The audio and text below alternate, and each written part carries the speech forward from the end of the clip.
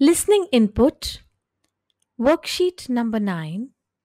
Dear listener, Utkarsh learnt about old monuments and how important it is to preserve and restore them in today's history class. When he returned home, he shared everything with his mother, who is always interested in whatever he learnt at school. Utkarsh told his mother that old monuments are a reflection of history. They help us understand and respect the people who lived in that era.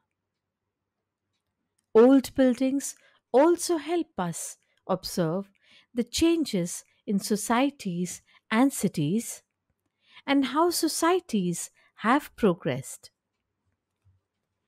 The teacher told the class that the upkeep of old buildings is a costly affair, but they are preserved and maintained for tourism purposes and to showcase the ancient culture and traditions